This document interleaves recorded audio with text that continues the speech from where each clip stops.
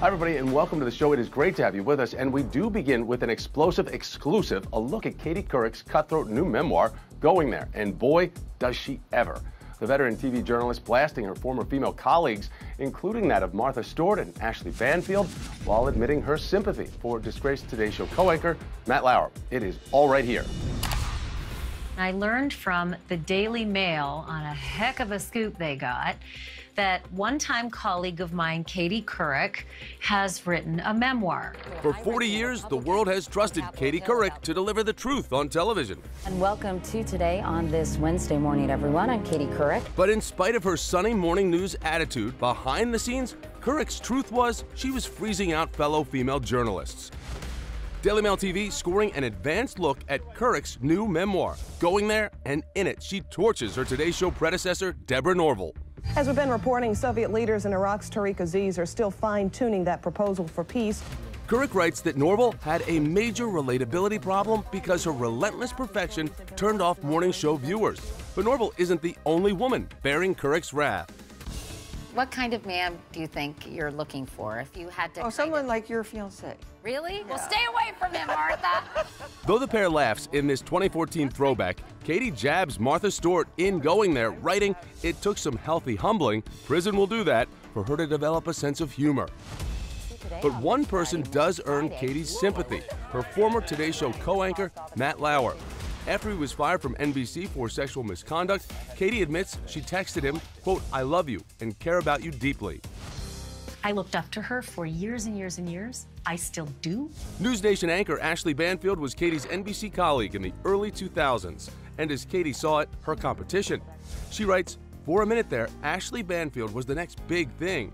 I'd heard her father was telling anyone who'd listen that she was going to replace me." Now, Banfield is setting the record straight. Her father, John, was in a care home, nearly senile, when he said he wished his daughter had a desk job like Katie instead of reporting from Afghanistan. That is a far cry from being able to even leave that facility, let alone telling anyone who would listen. So that hurt my feelings deeply, and I hope Ms. Couric corrects the record on that. News Nation's very own Ashley Banfield is joining us now. And Ashley, it's really great to have you here. Welcome to Daily Mail TV, Season 5. And I know you've got a lot going on with News Nation, but I want to talk to you about this exclusive first look that Daily Mail has gotten about the bombshell memoir from Katie Couric, a former colleague of both of us. What do you think about what's written about you and that she thought you were a threat? You know, I'm flattered because at the time, Thomas, I was, you know, a nobody, and Katie was everything. And so it's nice to know that, but at the same time, it's disappointing to think that, you know, she wouldn't consider a helping hand. I think mentoring other people in this business has been one of the most fulfilling things for my career.